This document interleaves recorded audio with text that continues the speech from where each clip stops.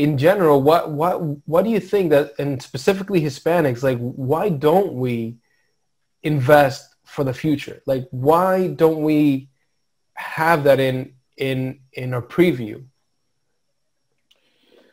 So other than real estate, I think real estate is a concept that's transcendent upon every, culture and every, every country.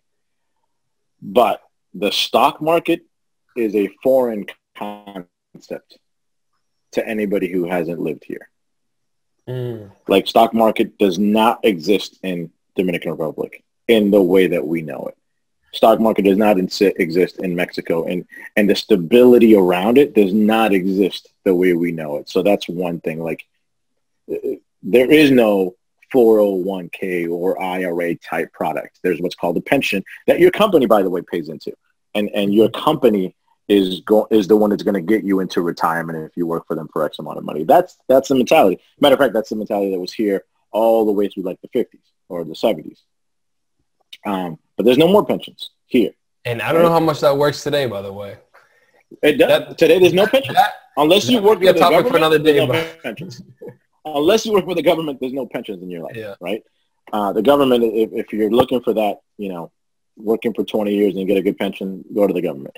But other than that, those concepts are foreign to our parents because they didn't have it. Like, they literally, it doesn't fit into their brain because they have not seen it.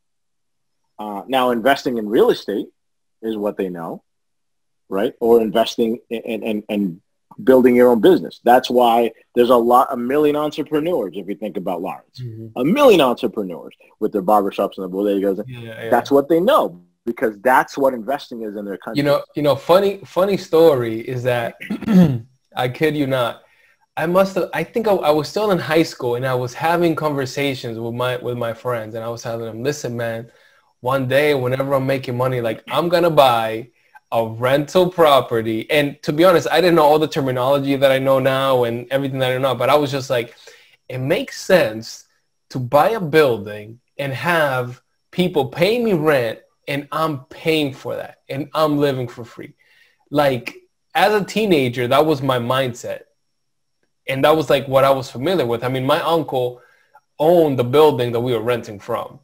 So I think that's a very important point that you make, and something that I hadn't thought about before. That that has given me a different understanding, but it's so definitely true. It's what you saw. Yeah. It's your reality, so you know it works because you saw it personally. Yeah. So you know it works. Why would you think otherwise, right? Right.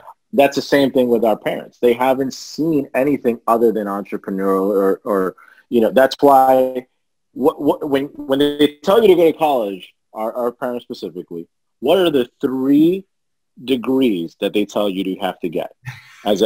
Come on, you know this. What are the 3 degrees? I know the first 2 is doctor and lawyer. Was the third one? Doctor, lawyer, and ingeniero civil. Right, exactly. Engineer. Right. Those are the 3, and that's across all Latin American countries. And so that's why when they say you should go to school, that's what they're thinking about.